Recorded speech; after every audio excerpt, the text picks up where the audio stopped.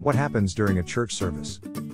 Church services can vary widely among different Christian denominations, reflecting diverse traditions, theological beliefs, and worship practices. However, there are common elements found across many Christian church services. These include 1. Worship and praise. This portion of the service often involves congregational singing, which may include hymns or contemporary Christian music, led by a choir, worship team, or band. Worship through music is a way to express adoration and love for God. Psalm 102 encourages this, stating, "Serve the Lord with gladness, come into his presence with singing."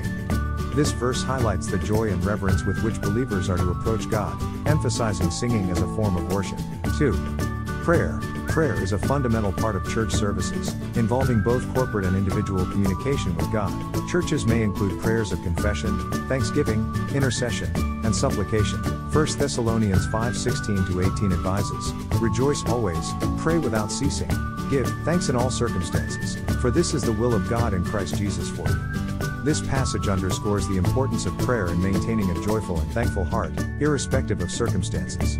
3. The preaching of the Word. Central to most church services is the preaching or teaching of the Bible. This can take the form of expository preaching, where a passage of Scripture is explained in detail, or topical preaching, focusing on a specific theme.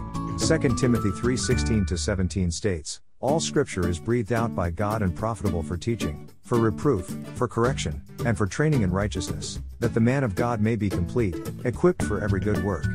This emphasizes that Scripture is foundational for teaching and spiritual growth, equipping believers to live righteously.